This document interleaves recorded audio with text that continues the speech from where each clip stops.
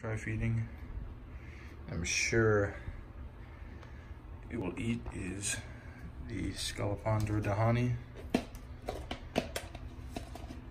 And you can see that this enclosure is pretty low for him.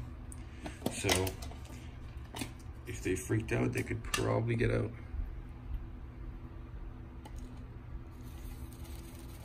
I'm just gonna get this off.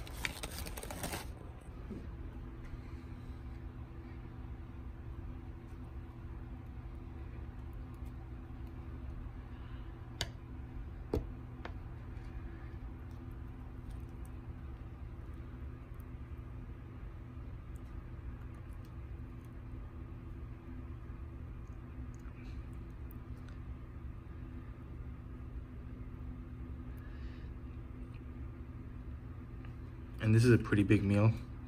I usually just give him crickets, but I haven't fed him for I fed him one cricket in the last week and a half, so this is probably a good time to do it.